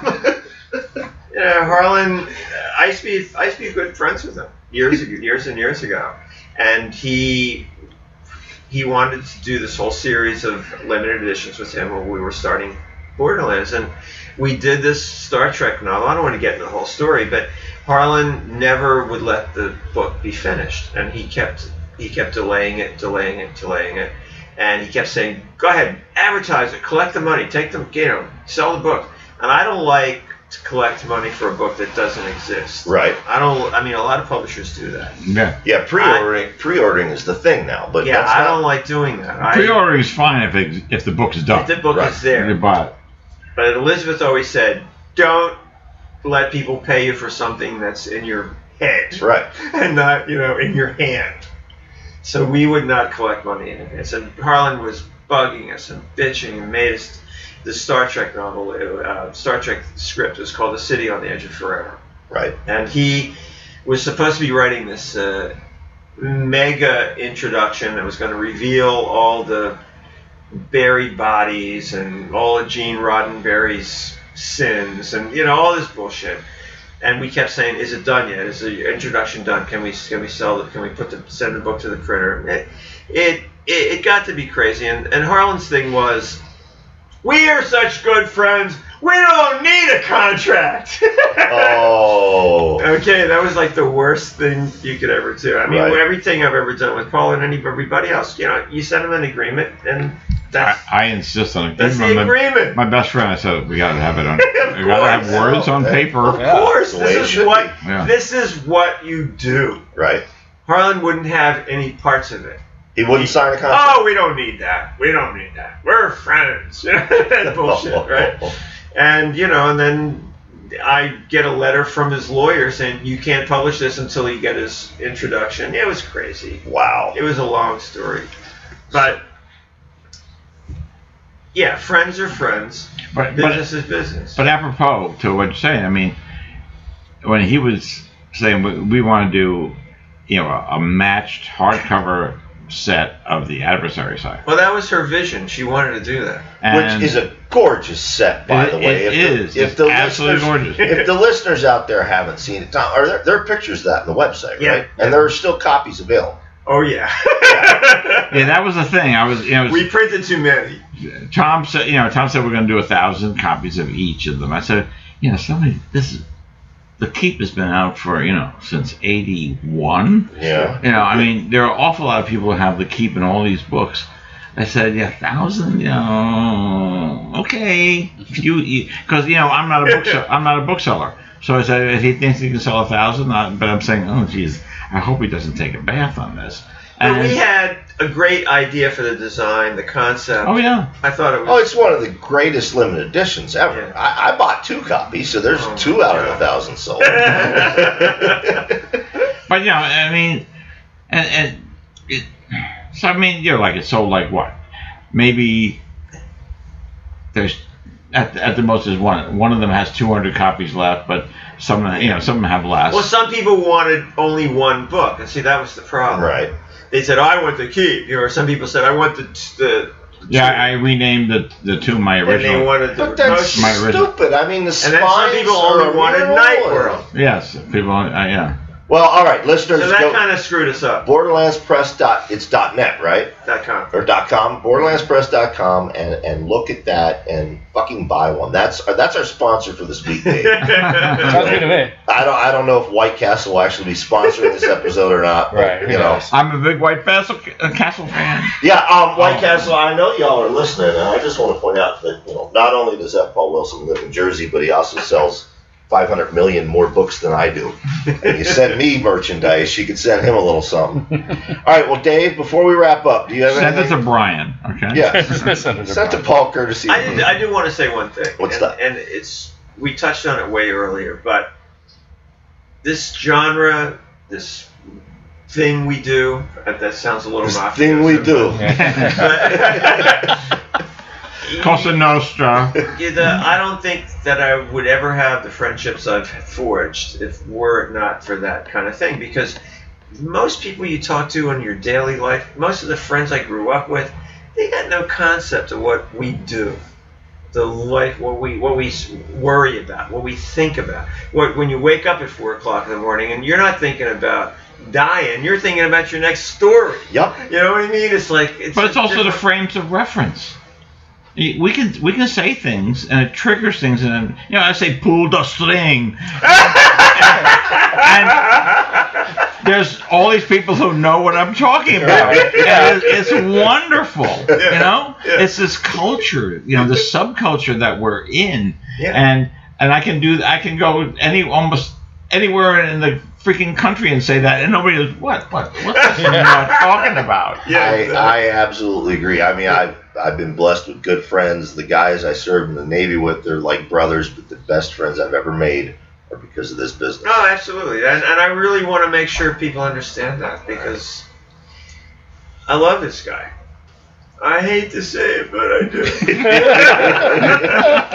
Paul, you gonna tell him you love him on the record here? I love you, man. But he's not Italian, so it's hard for him. Well, no, I'm half Scotch, half Irish, and this is a hug. Well, I'm all Irish, but I'll tell you, I love you both, and you guys have been. We love you too, man. You guys have been awfully fucking good to me over the years, and I want you to know I appreciate it. You've been good to all of us. I think I speak for everybody. I got to say something about Brian Keene. He's one of these guys that he has context for this genre, and there's so many people out there, and they're readers and they're even writers, and they don't have the context that you say Henry Kuttner to a lot of these people, and they don't know who you're talking about. You say it to Brian. Brian knows all the stories. Brian said, "How can I help promote your Kickstarter? I want this book to happen." But see, that's the thing. A lot of people, their cultural history starts when they woke up. Yeah. It didn't start. They whatever came before doesn't matter to them. For me, it was it's sad. It was King's Danse Macabre, and Carl Edward Wagner had a thing in Twilight Zone magazine, a list of I think it was 100 obscure horror novels you've never read, and I would just, John, Dave, you might remember in the 70s the Marvel Comics bubblegum cards, and you had the checklist on the back. Absolutely, yeah. I used that article and King's book like one of those fucking checklists. Well, I've never heard of this. I'd haunt the used bookstore till I found it, I did the same thing. Yeah. Yeah, I remember that list. I'm pretty sure it was Twilight Zone magazine. I know I looked at that one. Yeah. And obviously Dance Macabre, I think we all read that. But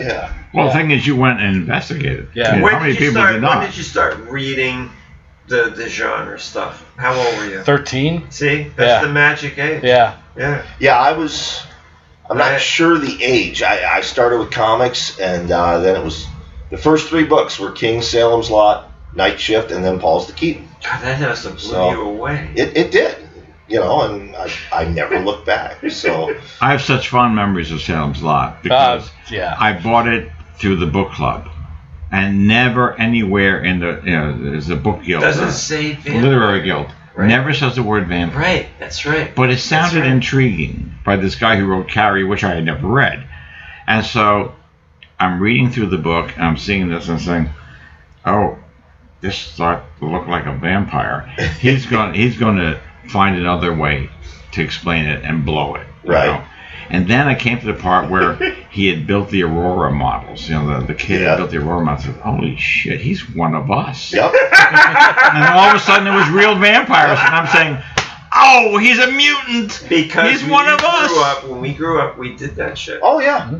Oh, the kid was who I did. That's so true. Yeah, well, it is. I'm saying, oh my God, it's one of the best moments of reading I've ever had when I realized that whoever this Stephen King guy is, he's one of us. And how many people read that and it didn't mean a thing to them? Oh yes, I know. Didn't mean the kid was my favorite character in the novel because that's who I was at that point. Yeah.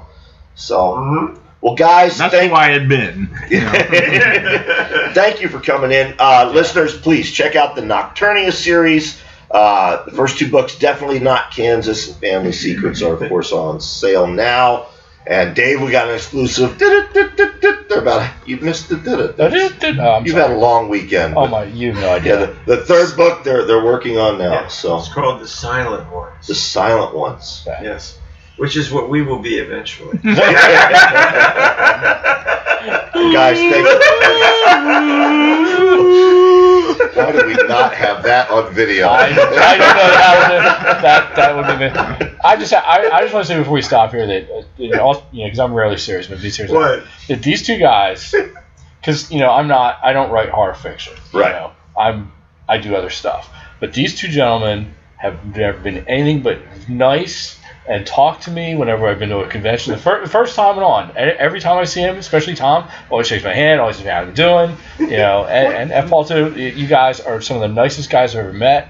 And like Brian, I love you both, and it's an honor to know both of you. Seriously. I mean, we've talked on the show many times about how people react to you at cons once they figure out you're not a writer or an editor and you can't do shit for them. Exactly. These guys are not those guys. No. I remember. I'm afraid you are an editor and you want me to do something for you. That's it. I'm a secret editor. No, I remember the first time I met these guys, and they were like just so nice, and they were like, "Oh, how's it going?" And we had like a conversation about books, and I was like, "Well, this is different." Because usually, like, Brian's like, "Hey, have you met Dave?" And they look at me like, whatever. Yeah. So. Or they ask you if you can get me to blurb their yeah. Well, no, there's that. Yeah, there's stuff. But you know what? Yeah. One of the reasons I think, and both of us have been through this, we've had authors that we've admired tremendously. And then we've run into them at conventions, and we found out they were total assholes. And I remember you and I both, and we just said, Paul Anderson. No, I was hoping you wouldn't say his name. Okay. Can you edit that? No, we cannot edit out Paul Anderson.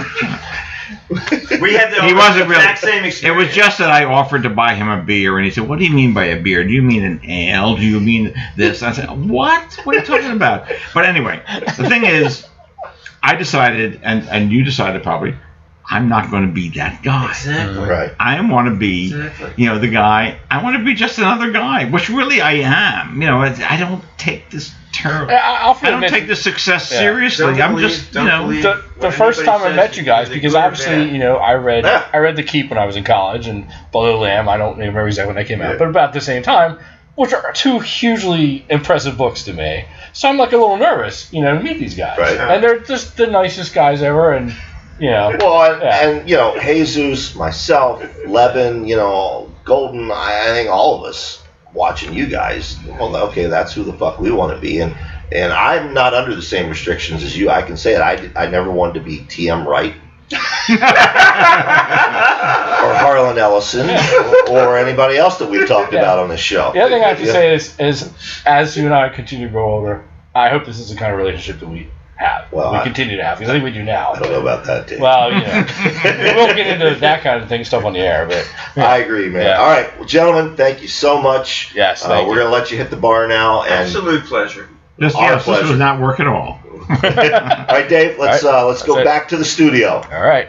All right, and I do want to mention that interview was brought to you by Stephen Kazanowski from October 8th to the 10th. All three of Stephen's novels are on sale. That means that for just $2.99, or free if you're a Kindle Unlimited user, you can get a copy of Brain Eater Jones. Part comedy, part horror, part mystery, part bizarro, Brain Eater Jones is the story of a zombie private eye's bourbon-fueled rampage through a gritty, Prohibition-era urban jungle as he tries to solve his own murder and seek revenge against his killers.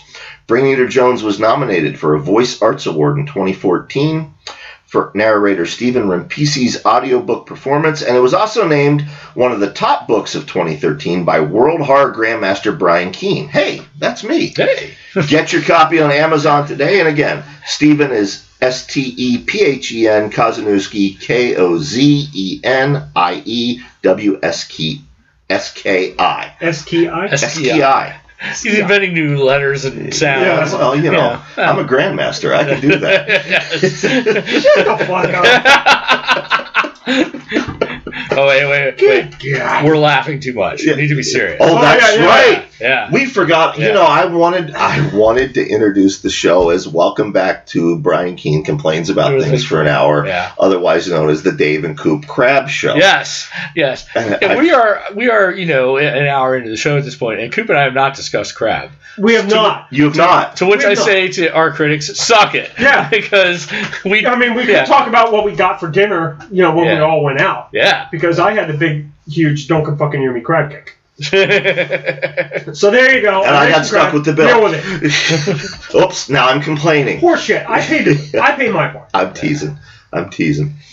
I needed to complain for that guy on iTunes who said that the show is Brian Keene Complains for an Hour. Yeah. Because apparently he hasn't read my blog over the last 20 years. Yeah, exactly. Because Brian, I go on iTunes and I see Brian Keene Complains for an Hour. I'm tuning in. I don't know. Even if I'm not on the show, I want to hear that. Because I'm like, okay, I like that. Well, you could listen to, Kelly Owens' Buttercup of Doom. I can't even make fun of her. I was listening on the way up to Massachusetts, and she had this epic rant on Walmart that had me rolling. It was funny. It was insightful. It was really good. You know? I haven't heard that episode. I'm way on behind listening to her. I do listen to her show, even though I make fun of her all the time. Yeah. You know, but I do listen. I haven't heard it one yet. She wants me to be on as a guest and tell like stories about going to the grocery store because that's right. Yeah, I don't know. I do think she needs a guest once in a while. Yeah, You know? it's a hard slog to do it. Like you've done this solo shows. I've done 5 solo shows, and it's a hard fucking slog. It's tough. Yeah. It's just because after a while you get tired of hearing your own voice. You know what I mean? Right. Yeah. It's it's a lot easier when you have at least 2 people, or like here like 3. Yeah. You can talk together and stuff. Yeah, you can bounce stuff off of each Talk other. about crab. Laugh at things. Complain about things. Yeah. Sounds good. Steal other people's podcast titles. Well, I thought you like stole people's ideas and well, that's psychically. That's psychically. Yeah, because God knows you get psychic powers. That's what you want to do with them. Right. Yeah. I mean, that's the first thing I think of. You bring up complaining. And I meant to ask you this. This is going to be real quick. And Coop, I'm sorry to bring this up while you're sitting here. Have you been watching the new Doctor Who? No, I have not. I gave up on Doctor Who when Matt Smith took over. But in examining this, it's not even Matt Smith. I'll tell you why I gave up on Doctor Who. Doctor Who used to be this thing Saturdays on PBS. Right. It was the Tom Baker era. And I was the only person I knew that was watching it. And it was something secret, and it was something that was just mine. The internet, fandom, none of this shit that didn't exist. Yeah. Right. Now, every hipster fucking douchebag and their brother is into Doctor Who. And, you can go to Hot Topic and buy Doctor Who Chotsky. I'm that way with most of pop culture. It's the same with comic books. Now, everybody's a fucking comic book fan. Well, not me anymore. Everybody's a Doctor Who fan now. Not me anymore. So you're just being, grumpy and reactionary. I'm old, is what it is. I'm old, and I don't give a fuck. As far as I'm concerned, Peter Parker married Mary Jane, and they had a kid, and eventually he retired, and Miles Morales took over, and none of these fucking reboots ever happened. Peter Parker got old, he got fat, he got bald. Eventually the Doctor and K9 and Romana went off in the TARDIS, and they never came back. These stories should have an end at some point. Okay. That's my thought. I was just gonna bring up it's fucking terrible. So. Well, I've heard. I've heard nothing but complaints. It's almost unwatchable. I've never been a big fan. I never got into the Tom Baker thing. I've seen him, but it was just like I just not really doing anything for me. Phoebe loves Doctor Who, so I'll watch it with her. Yeah, it's virtually unwatchable. Like it's just the scripts are so bad. Yeah. I liked when they brought it back. I loved Christopher Eccleston's portrayal of the Doctor because he was a bastard. Yeah. And if you think about it realistically, okay, this is a man who's 700 years old. He travels through time. He has no sense of place, no sense of self, really. Every companion every person who he lets get close to him eventually leaves. This motherfucker should be dark and crazy and a bastard. And I thought Christopher Eccleston brought that out very well. And I liked, who was the guy after him? David Tennant? I think so. I don't really know. Yeah. I liked that because they brought back some of the old shit. They brought back K9. They brought back Sarah Jane. There were touchstones there for old people like me. But yeah, after that, I just... See, I've like I said, I saw some of the Tom Baker. Anyway, the new show came on, I started to watch it. And like you said, the actual film was really good. Then we got to an episode with it's flatulent aliens. I'm like, I'm done, Yeah. And I never watched it again until the new guy. Yeah. Is it Peter Capaldi? Yes. Well, actually, I don't mind. I think he's actually because he's kind of whack, crazy, right? Type, But the past season wasn't so bad. This season, there's only been 3 episodes, but it's terrible. It's painful. Oh, I hear bad things about it. Yeah, it's not. I was just curious if you're still watching or not. So. Doctor Who is kind of like a Game of Thrones with me. Like if I see a meme on Facebook or online or something, and I don't know what it is, if it's a vaguely science fiction setting, I assume it has something to do with Doctor Who. If it's a vaguely fantastic setting, I figure it has to do with Game of Thrones. Okay, well, if it's some stupid, something to do with zombies. Or a kid wearing a Confederate hat, I assume it has to do with the Walking Dead.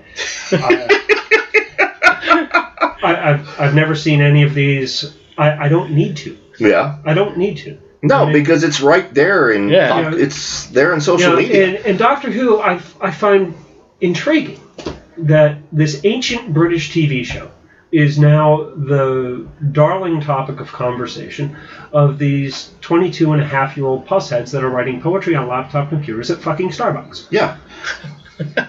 I don't get it. Like, you know, I recently learned that it was out of circulation for a while, because I remember when I was a kid. I do remember, you know, the telephone booth flying through space. Right. You know, I remember this vision on television, and it's not something that I watched. Right. You know, as a kid, I didn't watch it when I was, you know, growing up, but I do remember seeing that. I don't think I've ever watched an episode, and I just don't get it. I don't get the fascination. I mean, if people like it, hey, you know what? Cool, power to you. But you know, when something old like that has such a resurgence, you know, recently, like how everybody found it fashionable to be a longtime Johnny Cash fan. Right. After the movie. Which pissed me the fuck off.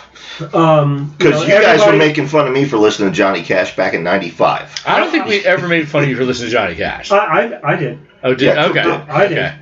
Yeah, absolutely. But like, I'm not a country music fan at all, but that's like the one guy where I'll say I get I just why think, you like you know, like yeah. it just seems to me to be, you know, bandwagon, and why aren't you on it? You know, I mean, if I wanted that. If I wanted that type of bullshit, you know, I'd you know, change my hat every year. Right. You know, it's like, you know, all right, well, you know, now I'm a Broncos fan, and now I'm a Giants fan. Hey, you know, knock it off. Knock it off. You know, I mean, like what you like, and if that's really what you like, and if that's your first exposure to it, and that's what you like, all right, cool. I agree. But you know, I don't get it. I don't get it. In pop culture, references are always lost on me. Yeah. Yeah. There was another meme. We could just have a Coop doesn't understand these memes hour. Well, but when I see the Hurricane what the hell was its name? Hurricane Joaquin. Oh, okay, Joaquin. Okay. Joaquin, and it had a yeah. picture. Joaquin. Yeah, it was Joaquin Phoenix. Okay. Oh, yeah. All right, and it had a picture of like the hurricane track with these faces on it. And somebody on Facebook, and I apologize. I'm not trying to be vague, and I'm not trying to protect your identity. I'm really that freaking dumb, and I don't remember on whose page I was having this conversation. And they were like, you know, there was a bunch of people that were responding and liking this thing, and I'm like, I don't get it. I don't know who that is. And apparently, it's River Phoenix's brother, Who played Johnny Cash in that movie. Hold on.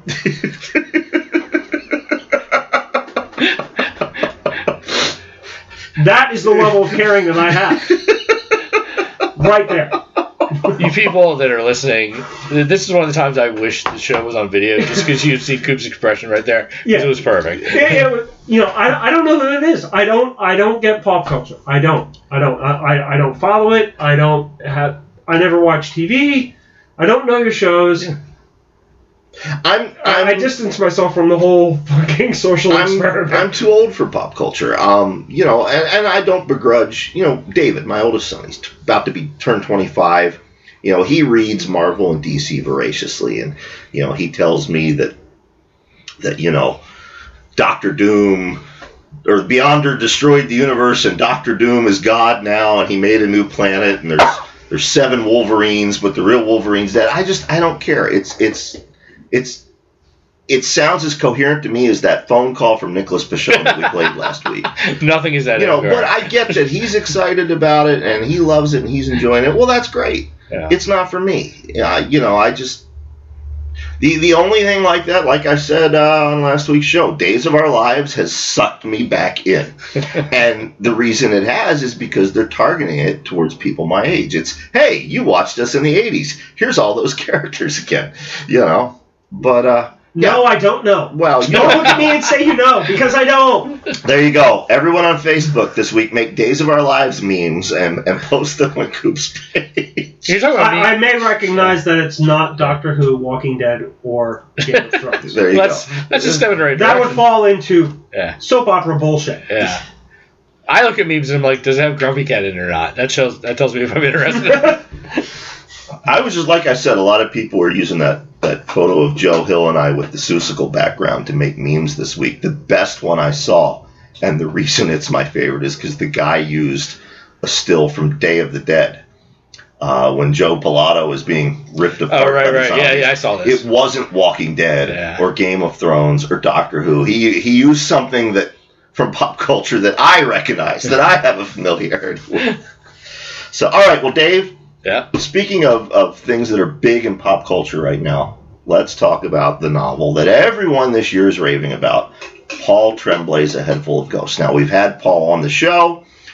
We've talked about the book in several episodes, but, because talking about it at any length will spoil the fucking book. It's impossible to talk about this book without spoiling it. Right. Yeah. So, one final warning, because I know a couple of you were mad that I spoiled Mr. Robot. Which you actually didn't. I didn't, but you know what? The listeners are always right. Did you complain about it? No, I didn't complain about it. Actually, I raved about it. Yeah. If you have not read A Head Full of Ghosts, now is the time to turn off your radio or your computer or whatever you're listening to this on, and come back next week so that you can listen to our interview with Jeff Strand and listen to Dave and Coop talk about crabs and me complain about things for an hour. Well, you know what? Sounds good. Joking. All right. So, Head Full of Ghosts. Dave, why don't you get us started? No. I want you to start. All right. I have random thoughts. Yeah, that's what I have too. But I'm curious to hear your theory about the book, if it's the same as mine or not. All right. First of all, let me talk about things I appreciated. I thought the usage of the Richard Scarry books was genius. Brilliant. Absolute genius, yes. Because that is an emotional touchstone. You want to talk about pop culture. Mm-hmm. That is an emotional touchstone that our generation immediately remembers, that my oldest son generation remembers, and that my youngest son, who's 7, remembers. Mm-hmm. We all remember turning the pages of the Richard Scarry books, and yeah, there's bunnies and there's foxes, but what are you doing every time? You're looking for goddamn Goldbug, right? And they do that in the book. And the fact that these Richard Scarry books then become one of the primary tools of terror that the demon is using, and in my opinion, one of the most effective, creepiest parts of the book. When her sister is writing the new stories in the margins of the Richard Scarry books with the illustrations. That, for me, that was one of the creepiest parts of the fucking book. So I thought that was brilliant. Obviously the book is a meta examination, not just of the demonic possession trope, but of the horror genre itself. I mean, it wears its influences on its sleeves. Evil Dead, The Exorcist, Session 9, H.P. Lovecraft and his mythos becomes a huge part of the story. I love that aspect of it. Ultimately, is it a book about demonic possession, or is it a book about people being possessed by pop culture, which is why I'm so delighted you brought up Doctor Who and Coop's comments on that, which we hadn't planned. It wasn't in the show notes. Right. But because that's exactly what A Head Full of Ghosts is about. Does she have a head full of ghosts, or does she have a head full of information? She even says in the book, she's possessed by the collective of ideas. And that really spoke to me. I've always been fascinated with writer Alan Moore's terminology. He has this thing called idea space, where he believes there is a realm, a dimension, whatever you want to call it, where ideas exist, and that creative people tap into that simultaneously, and it creates zeitgeist. Mm-hmm. A great example, Danny Boyle, in the same year, Danny Boyle is working on a zombie movie called 28 Days Later, which features a main character named Jim and a strong black female protagonist. And Robert Kirkman is working on what will become a comic book series and then a TV series about zombies with another strong black female protagonist. And some schmuck named Brian Keene is working on a novel with a main character named Jim and a strong black female protagonist, separately and independently of each other, and they all come out at the same time. So coincidence, or did we tap into something? I've always felt that this theory is absolutely true. Yeah. And I've said that, you connect to this, and that each person, like you said, that can tap into the same idea. But I also feel that when you tap into this space, whatever you want to call it, that everybody has a finite amount of time they're allowed to access this space. Right. And some people have a lifetime, and some people have 10 minutes. I agree. Yeah, Stephen King is still tapped in. He's still tapped in. Ted Klein, tapped out. Tapped out, Yeah. I have two different theories. I've read the book twice. I should mention, I read an advanced reading copy before it came out, and I read it again this week on my Kindle. Right. Because I wanted to refresh my memory before we talked about this. I do not believe she was possessed by a demon. I believe she was possessed by this idea space. All the indicators are there.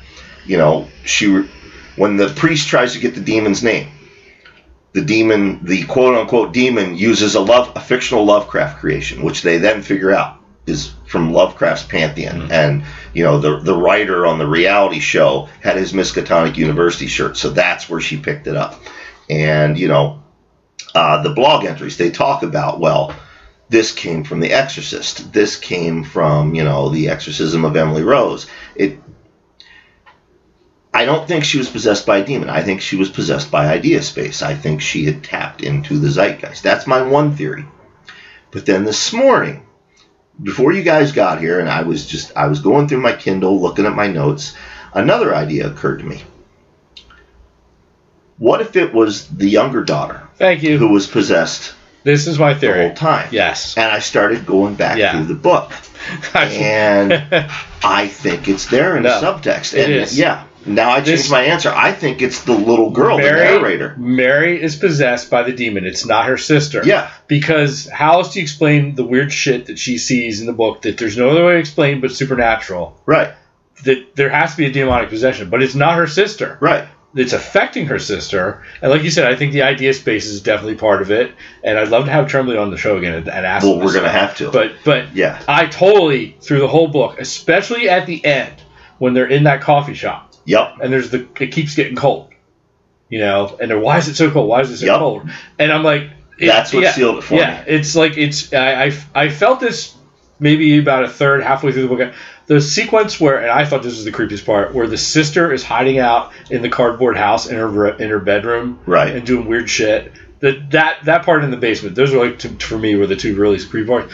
But I'm like, I think that this is the demon fucking with her. I don't think it's her sister. Yeah, and just the way the story is structured. Now again, it's an 8-year-old girl, so you want to talk about unreliable narrator? Well, and not only that, but her narration when she's 8. Yeah. Her narration in modern day and her narration as the blogger. Yeah. 3 different voices. Exactly. Yeah. I did that too. Multiple voices. Multiple voices. Yeah. Yep. Yeah. No, that was my theory. I was just curious to see what your theory was. Yeah. I was like, excited. Well, he didn't see what I saw. But see, that's the thing. I did not pick up on that the first time I read the book. That was my theory, like I said, about a third of the way through. It wasn't until literally this morning before you guys got here, I thought, holy fuck, she's the one that was possessed the whole time. Yeah.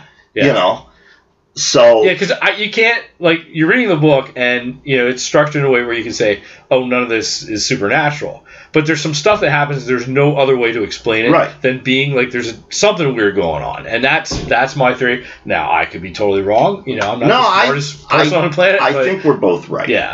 And, even the older sister says, Mary has to be in the room when we do the exorcism. Right. Yeah. Because Mary is always around when something fucked up happens. Exactly. Not anybody else. It's always her. And the blanket scene.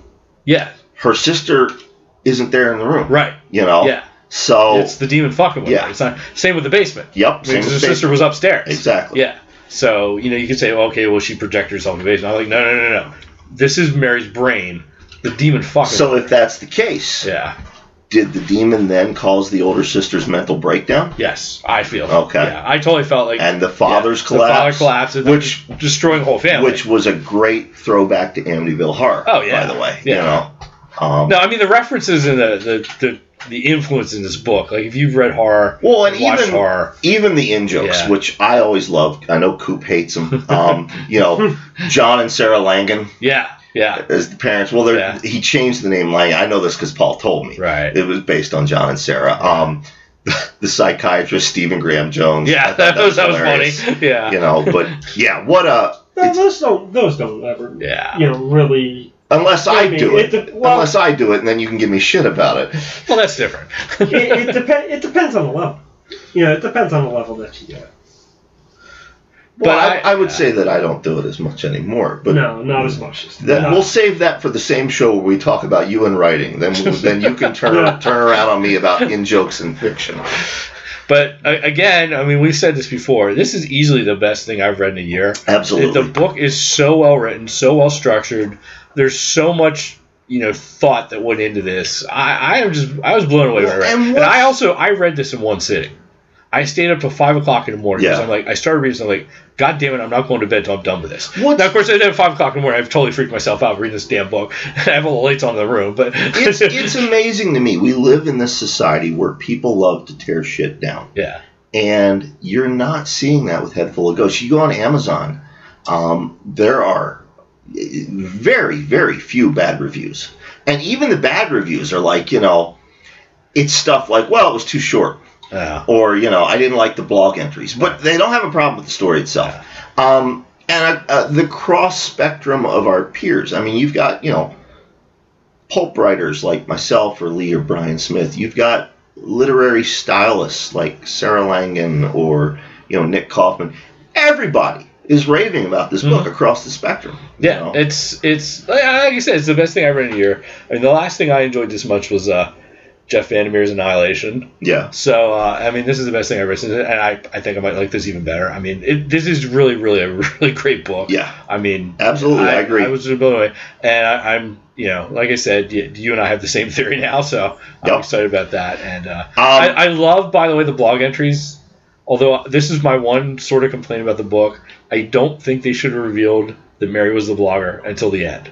Yeah? Yeah, I didn't like the fact that we found that in the middle. Although I suspected it right away, but I think he should have saved that for the end. Now, I'm not Paul. Yeah. And Paul and I have not discussed this, but as a writer, I would suggest the reason he did that, because that's a big reveal. Yeah, it's huge. And if you reveal it at the end, the reader is totally going to miss the temperature dropping in the cafe and her breath fogging. Yeah. They're going to be focused on that. I didn't like the blog entries because of the narrative voice of that character. She annoyed the fuck out of me. She reminded me of Well, it was supposed to be an annoying Tumblr. Well, I know. Yeah.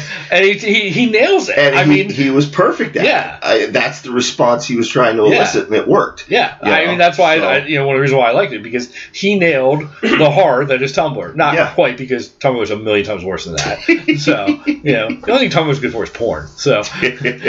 Well, yeah, but that's pretty much what I wanted to say about it.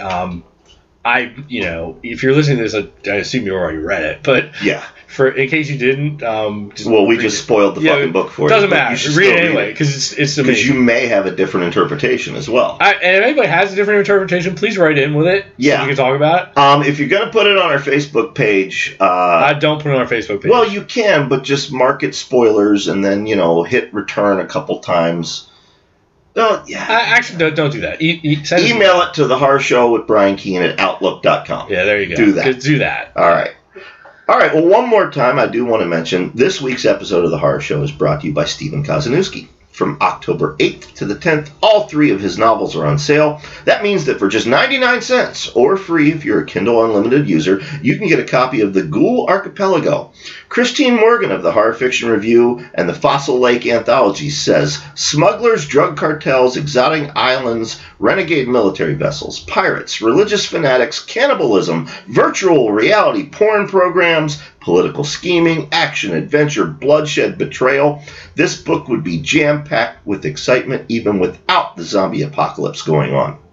There's also plenty of drippy dismemberments, disembowelments, decapitation, and all manner of gory good times. Get your copy on Amazon.com today. And once again, thank you to Stephen for sponsoring this episode. Yes. Thank you, Stephen. Folks, we hope you enjoyed it. We know it was an overtime episode. Hopefully it was worth it. If you're scrolling around on Amazon buying Stephen's books, as you should, supporting our advertisers, why not pick up a copy of Coop's Answers of Silence while you're at it as well? Good idea. And if there's something you would like Coop, Dave, or I to talk about, I'll tell you why. I did that in a minute.